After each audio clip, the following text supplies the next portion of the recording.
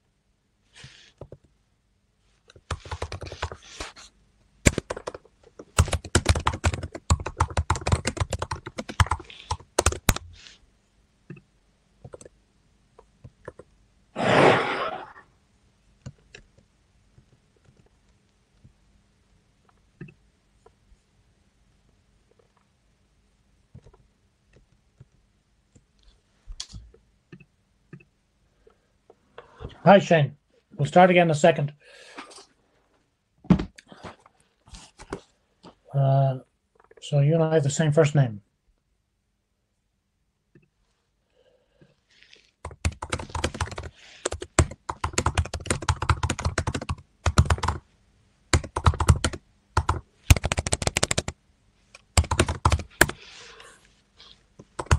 Where are you based?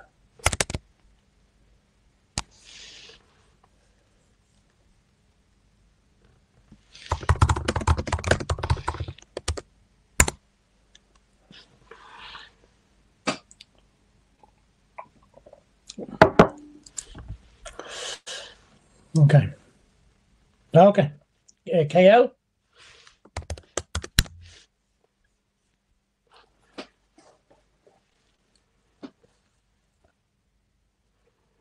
Okay. Okay. Are you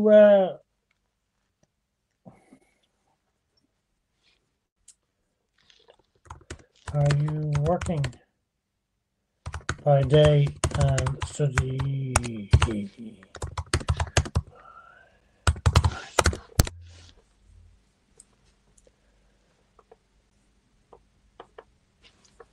I think we get started anyway.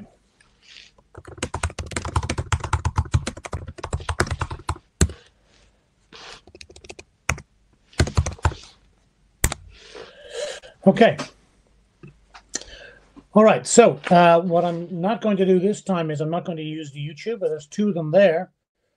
Okay. Studying full time. Okay. Good stuff. Good stuff. Good stuff.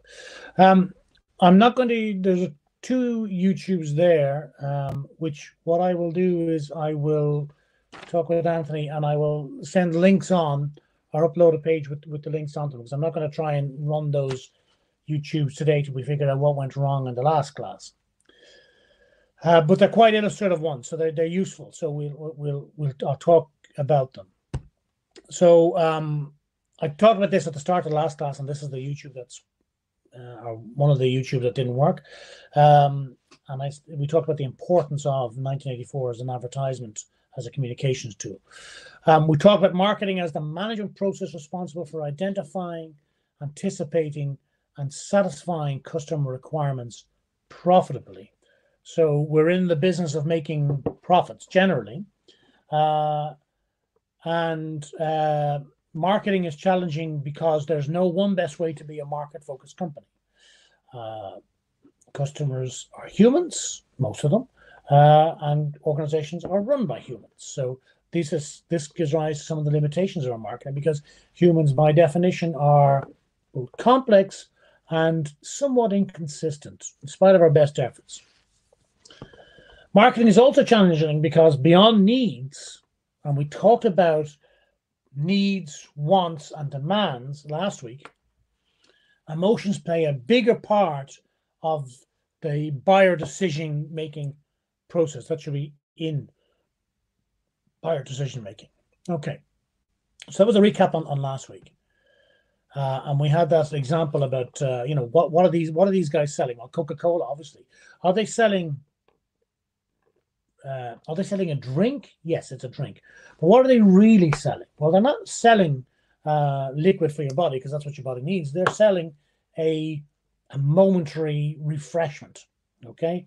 Because you're getting that sugar. Normally it's cold Coke. You're getting that sugar hit. You're getting that taste. So it's that sort of boost that they're selling. So I don't know if you have sausages in Malaysia, but certainly there are sausages which are like a processed meat product in Europe, and one of the companies here, Denny's, was and famously made the statement that people don't buy sausage, they buy the sizzle. The sizzle when these meat products are being fried, and you get that sort of sense coming off of them. So Coca-Cola is not selling a wet drink; it's selling a refreshing moment. That's what it's selling. And we'll talk about Coke again next week or the week after. I gave you a task last week to look at comparing the marketing approach of two companies, and I suggested possibly Air Malaysia and I forget the name of the other Malaysian airline was. But for example, I also did put a simple example here around Apple and Samsung. So if you compare the marketing approaches of the two companies, in some ways we think they're quite similar. But let's just peel back for a minute and realize that Apple is in a consumer electronics market, mainly for PCs, phones, and some devices, as well as some other solutions like entertainment. Samsung is a much broader multinational conglomerate. It's into a range of things, from phones and consumer electronics to things which are much, much bigger. So it's bigger engineering. It makes ships, for example. Apple is not in the ship-making business. So the needs and wants and demands of the customers are different. When they're in the same market, they are similar. So for individuals with phones, then they're talking about similar types of needs and wants. In terms of individuals and the connection that the company makes. And Apple thrives on that connection and on coolness, to a certain extent. This idea of the think different that I mentioned in the last class.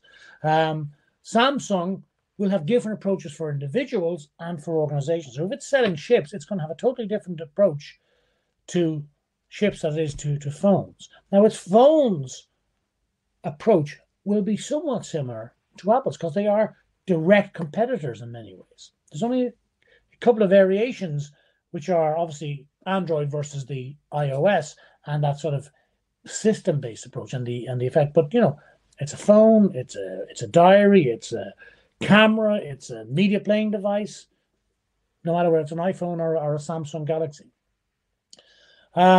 And they have appropriately products or services in those various markets that they're dealing with. So Apple has PCs, etc. Samsung has biopharmacies, ships, and phones, and also into communications in terms of semiconductor chips. Apple absolutely has very much a marketing orientation, and we talked about production, product, sales, and marketing orientations last week. Apple very much a marketing orientation. As does Samsung when it comes to phones and consumer electronics. Honestly, I have no knowledge about what their orientation is like in terms of ships. I'm assuming it's a marketing to a certain extent as well, as with Biopharm, although that might be also research focused. We're not going to talk about the marketing mix of these two companies because, first of all, the scale is different, as I said, from Apple to Samsung, and it's something we'll come back to again. But I asked you to do that then looking at the airline. So I'm hoping you had a chance to look at that and that you saw some differences between Air Malaysia and AirX, was it? Another example, if you were to compare much closer, or say a discount retailer and a specialist store. What's the market? For example, for a discount retailer, customers are looking for bargain prices, whereas for a specialist store, customers are looking for specific solutions. Okay, so the specialist store could be a footwear store, a high-end footwear store. It could be a game store. Okay, the needs, wants, and demands of the customers from the discount retailer, well, more than likely it's a cost focus. They're looking for value for money. They want to make each cent go further. Whereas in a specialist store, there's a specific need that they're trying to resolve. So maybe it's a personal need, or maybe they're looking for a specific thing for somebody else. So it could be an antiques store, antique silver, very, very specialist store. In the discount retailer, normally the product or service provider is a broad range of generic, very cost competitive, because the orientation is a cost focus. And their marketing mix will likely then be around generic mass media to get to as many of these customers who are looking with a cost focus for value for money. Whereas the specialist store has proven solutions that it's providing, which are linked to that specialism. So its orientation is about a solution focus or a specific demand focus on that specialization. So the marketing mix that it might apply, the communications it might apply, will be in selected media. So where is it likely to get its message to the type of person who will want that store? Sorry, just give me 1 second. So in terms of the tailored content on specific media, okay. Let me just turn that off so I don't get distracted. So, you know, the purpose of these last couple of slides is to compare marketing from different types of organizations, somewhat similar in some ways, but to get a sense of that, you know, marketing should be around about the customer, should be customer based, which means that it drives choices in what product or services are provided, how they're provided, how they're communicated, or how communication occurs about those products, services to the target markets. So let's get back into the module proper. So introduction to marketing. Last time I told you marketing is not advertising. This week I'm telling you marketing is not selling. It's much more than that. And we keep going back to that marketing orientation. Not production, not product, not selling, marketing orientation. Being clear on who the customer is and what their need is. Okay? And this is where I would like to we'll deal with the module learning program. So this week we're talking about understanding market research and planning and identifying how selected organizations use marketing research to develop a marketing plan. So what we're going to talk about is what is marketing research and why it's important to whom, and then what is a marketing plan. Before that, we kind of just need to position it by talking about marketing strategy. Before that, I'm going to show you this video here. I'm not going to play it because we lost sound the last time I did this in the last module. I am going to send you the link, but I'll tell you a bit about it. So this is a video for a company called Dollar Shave Club. The video comes from 2012. So Dollar Shave Club was a startup business, and it used this business to leverage investor funding. Okay, and the concept behind this business, Dollar Shave Club, well, it came about because this guy, who was one of the founders, and another guy were talking at a party. One of the things that they talked about was the fact that, you know what, if you're a man, you know, sometimes you run out of razors, right? You know, razor blades. So this was a problem. You have to go out and buy a razor blade. Or what were the challenges in buying a razor blade? And that led to the concept for this business. Well, what if your razor blades were delivered to you? Okay, and the business model, really, really simple, but really, really both effective and very smart.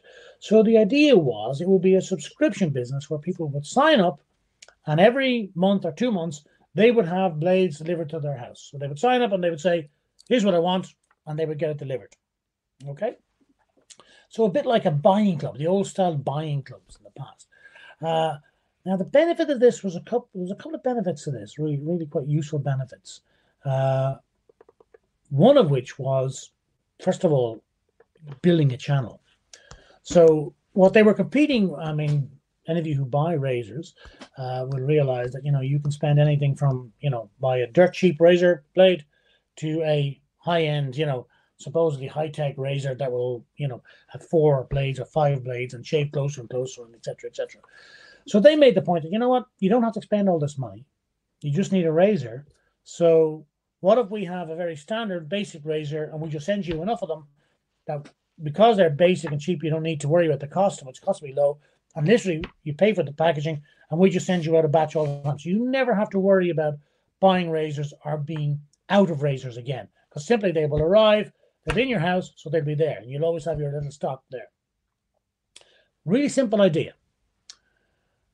So what this demonstrates is that they understood a bit about the marketplace. They understood that there were people who wanted to buy, you know, want a really close shave, very, very effective close shave, and who are willing to buy the higher end products. And they also realized there are people who just needed to be able to shave and sometimes forgot to buy razors and then had that extra chasing around or having to use an old razor or something and being frustrated. So they understood that there was differences in the marketplace and that people have different needs. And they reckoned, well, okay, we can target this group here with this particular need. But the secret in this, or the secret benefit in this, is that if they built this customer base and they got people to sign up and to buy in advance online to have their products delivered, they'd have a captured audience. And once they had a captured audience for razor blades, then they could put other things through the same channel. They could put toothpaste, toothbrush, sprays, aftershave, other toiletries through the same channel. The same concept. Not something that is perishable, not something that's breakable per se, something that has long life, light, low cost to ship. Really simple concept. And we built up a channel, so then they're able to push more through that channel. And what they did with this video then was they put a very simple, very humorous approach. So I'll send you the link and you can watch it. Or you can look up, you can Google it and look it on YouTube yourself, Dollar Shave Club, humorous. But they put money into this. So they had, whatever money they got initially, they put into this. They filmed it in somebody else's warehouse, by the way. It wasn't in their own warehouse. They filmed it in somebody else's warehouse, but it went viral. And on the back of that, they got subscribers coming in. And on the back of that, proving the model, they were able to go get more investor funding. Okay? So a very, very successful business pitch overall. So let's go back. So that's Dollar Shave Club. Okay, and that's an extract from its website. So definitely it's well worth a watch. The video is about 2.5 minutes. Well worth it. Have a look. You'll enjoy it, but you'll also get a sense of what the business is about. A new startup business started in 2012, and I'm pretty sure, yeah, there it is. In 2016, was acquired for $1 billion in cash. Okay, simple idea. Founded by Mark Levine and Michael. That's one of the two. Let's see, the Mark and Michael in the video. Spoke about their frustrations with the cost of razor blades. Got it up and running. March 2012 provided $1 million in funding. So they used that then with for this video. I think the video came out in April 2012. And they just built on that. But there was that idea of building a channel. But the reason it worked is because they understood, they took a marketing orientation and they understood who the customer was. So obviously the generation idea came up, but then they researched and they figured out, well, actually we could do it this way. So that's the lesson. So I'll let you learn about the Dollar Shave Club. And that brings us back to the core marketing concept. Again, I showed you this last week. It's about understanding what the needs and wants are and demands of the customer. What are the products and services that will satisfy those needs, wants, and demands? So if you think about Dollar Shave Club, the problem here was access to a razor when you needed it. Getting a razor, bulk standard razor, when you need it. So the product and service wasn't so much the razor, it was having the razor available, having it delivered. And then the value, satisfaction, and quality was as a customer, you'd never be without a razor, okay? Assuming you're at home. But this thing was simply taken off your list. You didn't have to worry about buying them every now and then, right?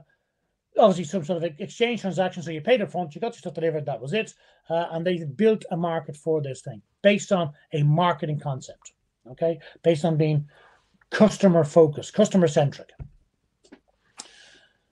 So in terms of marketing strategy, so with many startup businesses, and a lot of startup businesses fail, remember. So, 1 in 10 will be successful. Maybe 5 or 6 in 10 will fail. The other 2 or 3 will struggle along for a while.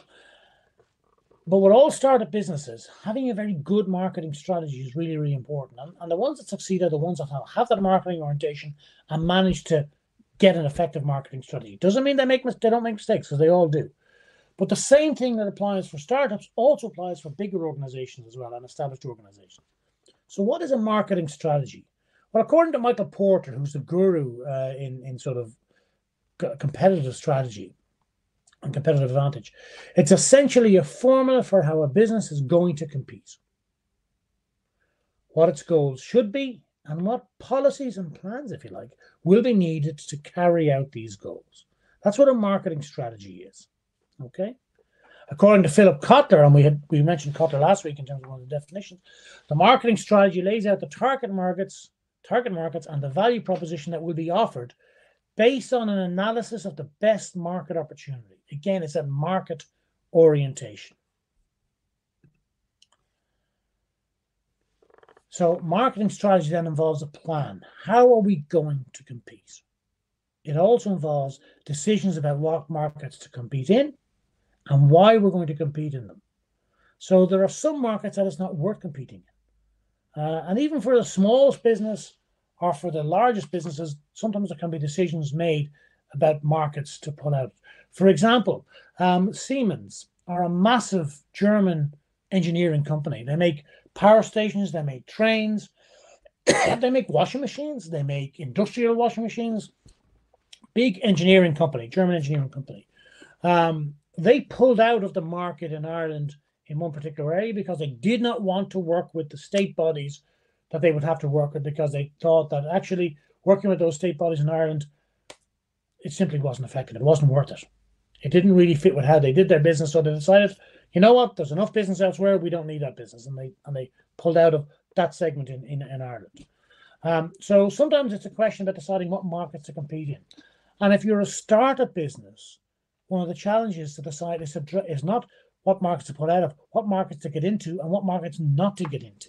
So to be very specific about where you're going to. So I alluded to the organization I was working with in the last session. I'm doing some work with at the moment around building up a licensing model. One of the challenges there is to try and keep it simple in terms of the products that we try to get into this licensing arrangement. We're not trying to sell all these products into this new startup process or profile. We want to keep it simple first of all and get it moving, so that we can then start to build on from there. So what markets to compete in and why? Why are we competing in those markets? Equally, a marketing strategy has to have goals and objectives. We need to be clear about what we're trying to achieve. And some of that can be difficult because it can, how do you put a measure on some of this stuff? It could be, that we want to achieve 10% of the market. Well, then we need to know what the market is. Is it 10% of volume? Is it 10% of value? We need to know who else has market share, because that would help us in terms of who we're targeting. We need to figure out what policies will be adopted and applied. What's our squeal point? What will we not do? What sort of quality are we going to bear? What sort of approach? Are we going to sell at all costs, or are we going to try and factor in our reputation into this as well? And most importantly, defining what the value proposition is. And I think that's crucial. If we don't have a value proposition, we're not really in the right marketplace. And there's a book, I don't have it here in front of me, on the Lean Startup Canvas, which is very much a marketing orientation approach to defining the value proposition and getting to a startup as effectively as possible, as quickly as possible. And so based on the idea that you fail fast. So work out determine what's not working and don't do that anymore. Try and focus on what is working and make sure that that's tied into the value proposition. So along with that, we might have, we also need to look at a basis of analysis of marketing opportunities. Okay.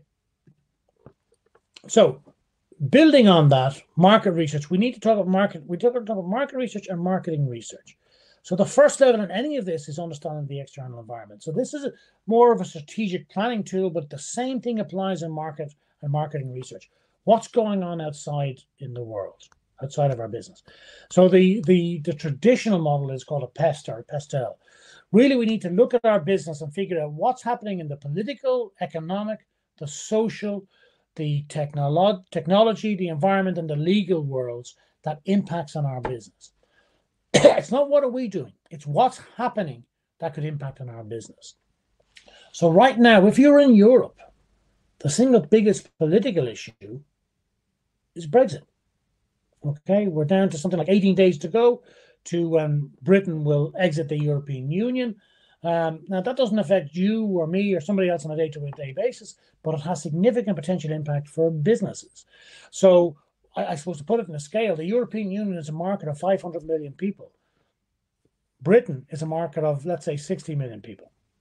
So the 500 million people market we have is going to shrink to 440 for everybody who stays within the European Union, which is Ireland and 26 other countries. For Britain, a business in Britain, instead of it being part of a market of 500 million, it's now going to shrink to a market of 60 million. And why is that important? Well, that's important for a number of businesses. And I'm not sure whether you have seen some of these headlines, but some of the car companies, for example, have strongly indicated that, they have plants and employ thousands upon thousands of workers in the UK building cars for Europe. Well, what they're saying is, well, with this uncertainty over Brexit, they can't afford to commit more investment into the UK. And in fact, it's likely some of them will pull out significantly. They've already made some decisions. So Nissan, for example, has already decided that it's not going to make a particular model of its Qashqai or something in the UK anymore. They're going to make it elsewhere, which is a significant blow to the economy in the UK. And that's just car companies. So what's happening in the external environment that affects our business? Are there economic factors? So, interest rates. So what's happening in the US? As Donald Trump continues, the US economy, while it was growing, who knows why it was growing? Was it to do with the policies Obama put in place? Was it the tax cut that Trump brought in, which, benefited certain groups, but not all groups? But it's starting to stutter, okay? And what that means is that could have implications for interest rates. It could have implications for unemployment in the US. It could have implications for demand in the US and into the US. So, the US buys products from elsewhere around the world. What does that mean for products that are produced in Malaysia, in China, in Ireland, that go to the US if the US economy is having difficulties? So it's understanding what sort of factors are out there in the external environment that could affect our business. So we could talk about social, or we could talk about technology. Technology is another key one, obviously. The whole data protection thing, GDPR in Europe is starting to impact on the States. But also, the whole explosion of social media. So it has implications down here in terms of technology, because we can do so much more instantaneously. And it also has implications for what we know and how we interact with people. So understanding what's going on in the external environment and how it could impact on our business is really, really important. It doesn't mean that there's a whole range of factors under every single one. Depending on your business, there may be no political impact or opportunities. The environment, well, maybe it affects everybody with climate change. But so there may be factors or may not be factors under any one of these headings that could affect our business. But it's important to consider if there are, and if we do identify them, well, what is the implication that could have on our marketing plan, on our marketing research? And the example I sometimes talk about here is, when did you last buy a newspaper? So 10, 15 years ago, I would have bought a newspaper at least once a week. Okay. 10 years before that, probably 3, 4, 5 times a week. Certainly on a Sunday, more than likely on a Friday, and possibly once or twice during the week as well. But I don't need to do that anymore. Why? Because I can get access to newspapers online. Now, it doesn't mean, so what it means is I don't have to buy a physical newspaper. Okay. And what we see is that newspaper circulations in terms of print volumes have been going down over the last, something like the last 13 or 14 years. Every year bar one, there's been negative impact on newspaper circulation in the US. The picture, by the way, is, there's no prize for guessing, although maybe there should be. It's Robert Redford and Dustin Hoffman in a movie from the 1970s called All the President's Men, which was about the two reporters, Robert Redford playing Bob Woodward, who you see on CNN now and then, and Dustin Hoffman playing Carl Bernstein, who you see on CNN occasionally, who were the reporters who broke Watergate, which brought down Nixon. And that was a newspaper story. Of course, we don't have newspapers anymore, so we don't have the same sort of implications. We have cable news, we have satellite news, we have Facebook. And that's where some of the difficulties are, because now our news is shaped by the algorithms that exist in the background.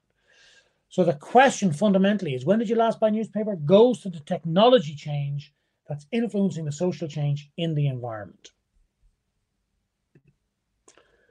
So, that would certainly impact that here in the pastel.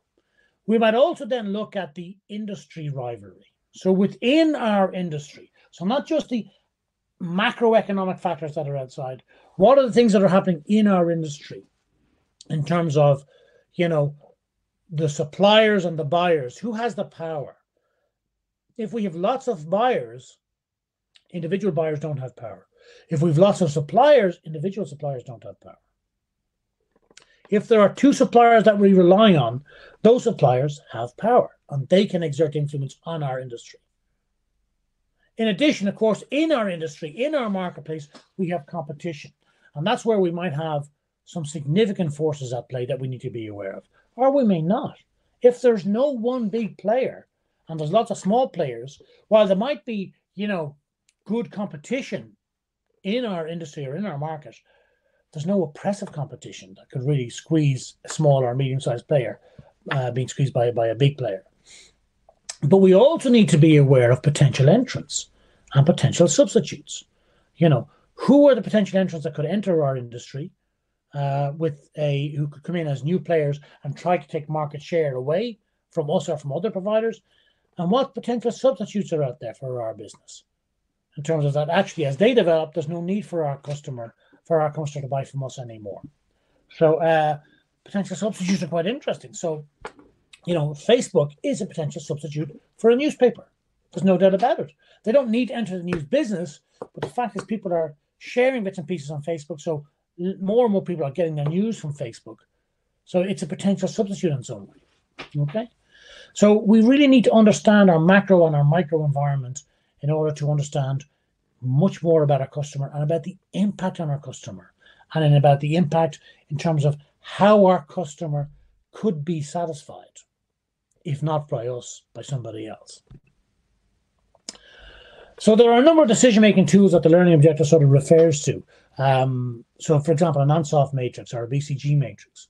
So if I just go back for a second, right, and I say, if our objective here is to, there we go, identify how selected organizations use marketing research to develop a marketing plan, we've got to figure out, well, what's the research and what are the tools that we use?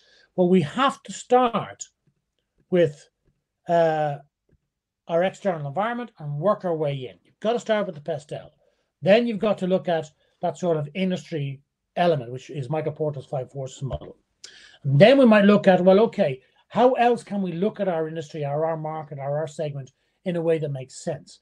And so the Igor-Ansoff matrix is a useful one in this regard. Now, what Ansoff talked about was, if you like, generic strategies. Now, we'll talk about Porter's generic strategies again, but not now. But Ansoff's idea was, look, if we have a product in an existing market, okay, so up here, if we have a product here, okay, oops, sorry, let me erase that and that. Let me do it a square instead. If we have a product here, okay, what we're looking for is market penetration. We have an existing product or an existing service, and we're in an existing market. We're looking to penetrate that market. We're looking to grow within that marketplace. Okay. If we talk about a product, a new product into an existing market, we're talking about coming up with a strategy that allows us to develop a product, so product development. Okay. If we're talking about a new product in a new market, well, this is something new to our business. We're talking about diversification, going out and doing something that's we're not used. We don't have experience in this market. It's a new market to us, and we have to develop a new product. Whereas alternatively, if we have an existing product, but we can then move that to a new market, that's called market development. So these are the four sort of core strategies that Ansoff identified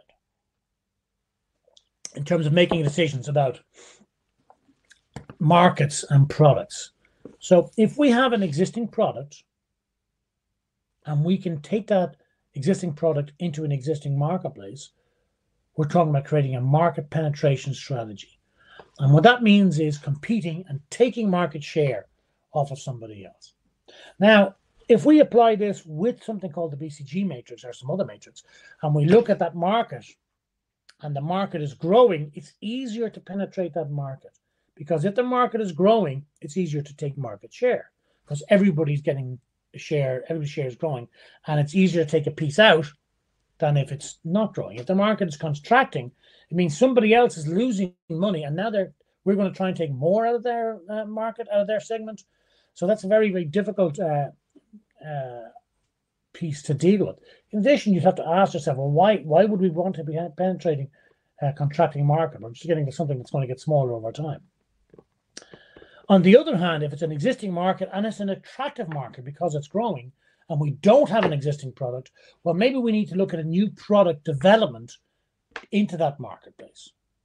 So I always think that car companies are a really useful example in this space, because if you look at a Volkswagen or a Toyota or a Nissan or a Mercedes, they have lots of different product models. And what they've done is they've identified that there are markets and there are segments within those markets, and those segments can be treated as, new markets in themselves. And if they're not competing in a segment of the marketplace, they may well come up with a new variation on a car to penetrate or to develop a product into that marketplace. And I think if you look at how cars have developed over the last 20 or 30 years, traditionally we had a sort of a small car, a medium car, and a large car or a luxury car. And we sort of expanded that whole range. So as things have changed, and it's like a variation on the Ansoff matrix, companies have created new markets or split markets into different pieces and produced products for those new or those split segments. So things like a crossover vehicle, okay, or a subcompact, or the growth of hatchbacks, or the growth of off-road vehicles, 4x4s. You had, I suppose, one of the first big changes was the MPV, the multi-purpose vehicle, which is basically like a minivan, and this was a sort of a cross between a medium car and a van, and it was targeted at a new market segment, which was really for urban female drivers. So it was a new product development into an existing market, but a market that then got sort of split off. So Ansoff is really useful. I'm not saying there's only 4 strategies here by any means. That's not the answer. But it's about looking at the market in such a way that you can identify, well, okay, it's not just taking this and putting it into this market. It's figuring out what's the right fit. What does the market look like? What do we have? What are the needs in the market? And what do we have, or what can we develop for that market? So it's a decision-making tool that helps us work out exactly where we're going. Another tool is the BCG matrix. So this is similar to Ansoff in some ways, in terms of, like, it's a 4-quadrant piece, but it's about looking at market growth rate and relative market share. So instead of having sort of a penetration or a diversification strategy, it's about looking at, well, what do we got in the marketplace, and do we still want to be in this market? So if the market growth rate is high, that's a positive. If our market share is high, that's a positive. But if our relative market share in the marketplace is low, and the market growth rate is low, so we're down here in this segment here,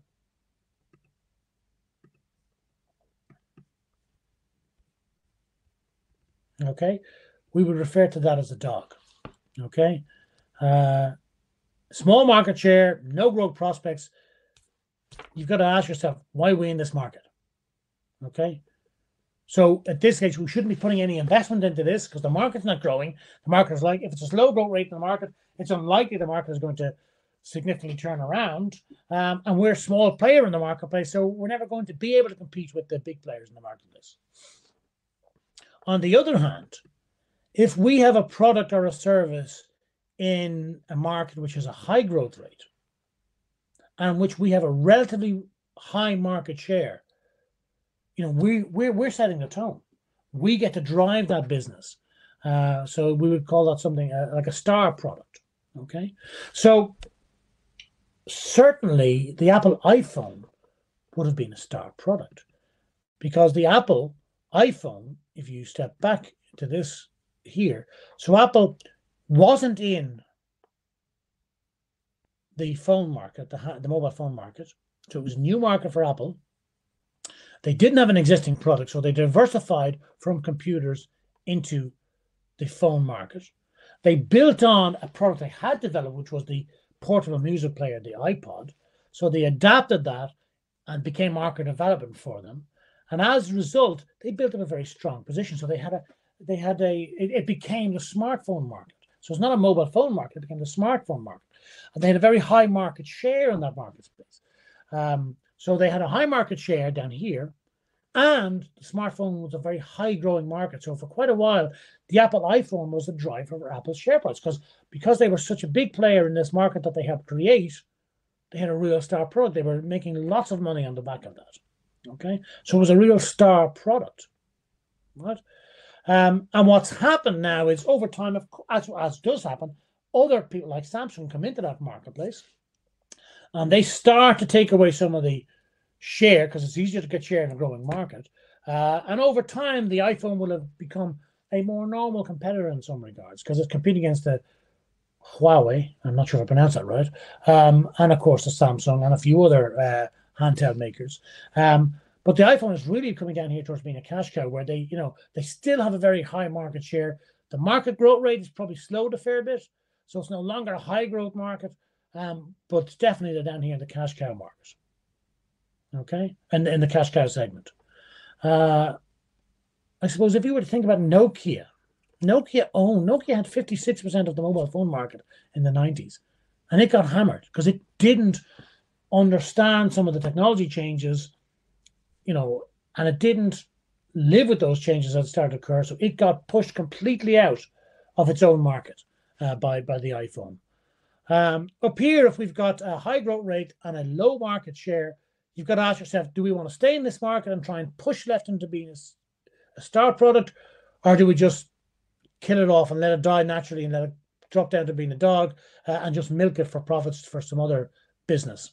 Okay, so again, this is another tool for us to start to look at our market, to do our market research, to do our marketing research, to work out where we go from here. Because if you look at this slide, you've got to ask yourself the question, where's the room in the world at this stage? So what this slide shows, and you'll have to download it and zoom in yourselves, is these are all sort of food brands. Okay, probably it's more American than anything else, although there's a lot of European brands in here. But these are all different food brands, ranging from confectionery to drinks to toiletries, etc. And it's showing the relative ownership. So if you look in the center, what you see is Kraft, Coca-Cola, Nestle, PepsiCo, P&G. I think that's General Electric. I'm not sure. Kellogg's, Mars, Unilever, and Johnson & Johnson. Those are the companies that own all of these brands. And they have different strategies for different brands. So if you look at Procter & Gamble, it's got all these products down here in different markets and different segments, and it will have different strategies. Obviously, some will be similar, but different strategies and approaches for each of those marketplaces, as will Unilever, as will Kellogg's, as will Coca-Cola. What's really interesting to me is that while Coke is a bigger company in some ways, PepsiCo has many more brands. It's in more businesses than Coca-Cola. So in that space, if we're trying to figure out, what we have, where we want to be, where we want to compete in the marketplace, bearing in mind, we're going to have to keep in touch with our customers, understand what their needs are and everything else. We've got to figure out this is where we compete. This is where we have to find a way to stand out, to make our product stand up, to find a market and a customer whose needs are not being met, and so that we can then drive and develop a solution for those customers and for those needs. Okay, I'm going to talk about Owlet in a minute. This was the second video. Now I can't show this to you now because of the problem earlier on, but I'll come back to this in a couple of minutes, and we'll close with that. But let me just talk then about market research and marketing research. There is a slight difference. In one sense, you think it's not radical, okay? But it's important just to understand what the slight difference is, and then we can drill down into what we need to know from this learning objective. Market research can be defined as the process of gathering, analyzing, and interpreting information about a market, about a product or a service, which is going to be offered for sale in the market, and about the past, present, and potential customers. So that's primarily about a market and about the customers in the market and about the product or services that we're thinking of offering in this market. So that's the market research. Marketing research can be defined as the process of finding out about the market as well. So the same thing here to here, okay, in which the firm hopes to succeed, and assessing all aspects of the firm's marketing strategies and tactics. So marketing research is understanding what we're going to do from a marketing perspective to be effective in this market. Market research is about understanding what it's going to take, if you like, to be successful. So what is the market? Where is it? What are the products and services that are there and that we're hoping to offer? And what do customers want? And then marketing research is much more about, well, what are we going to do about that? Okay. So we might talk about, under marketing research, we might talk about customer research or advertising research or product research or distribution or sales or environment research. So what we're really talking about here is understanding much more about these elements in the marketplace and in the approach to marketing. So, for example, advertising research. Well, where will our customers get our advertising? Where is the best place for us to put an advertisement for this product or this service? So if I'm selling golf balls or golf clubs, it's unlikely to be productive for me to advertise to teenage boys and girls. One, because golf is a sport that's, well, there are some kids playing golf. There are many more adults, younger, middle-aged in particular, and older middle-aged adults playing golf. So therefore, the advertising to those people who are the vast bulk will be in ways that's appropriate to them, as opposed to somebody who's, 15. So instead of me looking at an Instagram post, I need to consider, well, possibly Facebook, but also magazine advertising, right? And advertising maybe around television shows or radio shows or other media that those people will be absorbing. So who is our customer and how do we advertise them? What's the best bang for our buck in terms of advertising research? Okay. Now, you guys may be familiar with Google Analytics, okay, or other social media analytics in terms of understanding how that might work. And we will talk a little bit about this.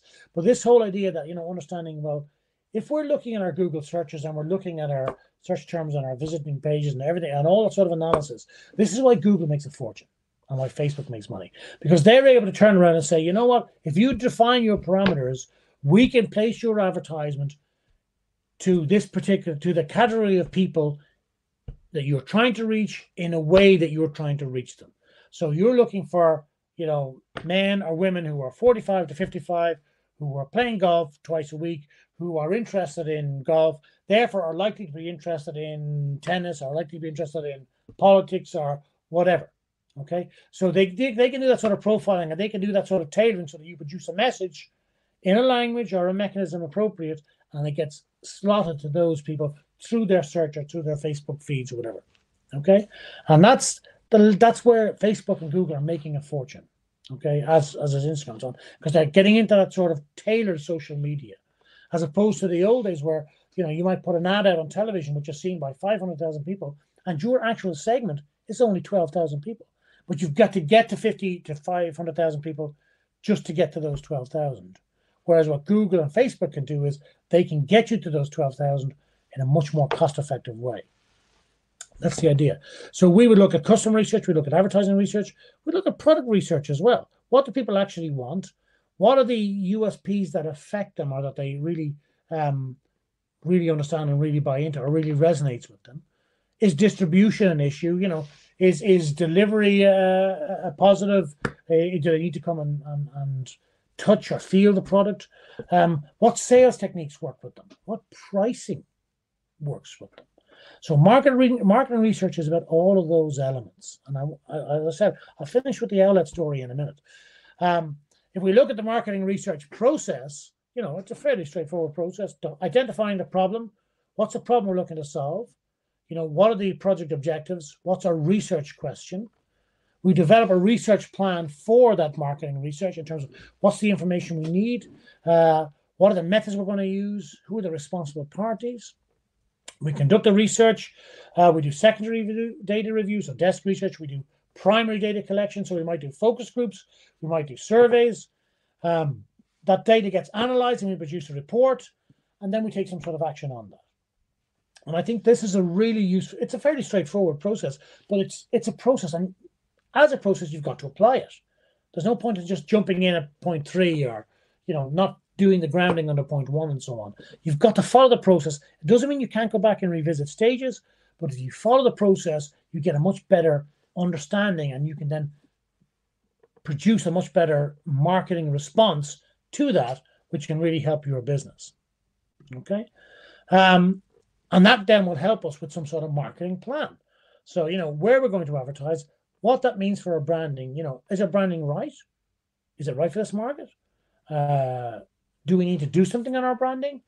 Do we need local publicity? Is it about getting the right champions in place? That we want this football player or this pop star to be our endorser. What does it mean for our pricing? What should we do? Sales promotion in terms of having, 3 for 2. Should we be giving away free samples here? Should we be doing free samples of traffic lights? People walking up and down, handing stuff out to people, to our drivers. Do we product placement on media in TV or movies? Do we do direct marketing? So what's the marketing plan that best fits the research that we've surfaced? So what's the marketing plan made of any or all of those elements that falls out of the market research, which help us understand what we're about and who our customer is and what they want and where they're likely to get their message and where they're likely to buy. Because we've done this sort of marketing research here, and because we've done that sort of market research, and now we're clear about the marketing research about how the interactions will work. Which brings me back to the outlet. So this was the second video I wanted to show you, okay, which is there. That's actually a business model competition that they won.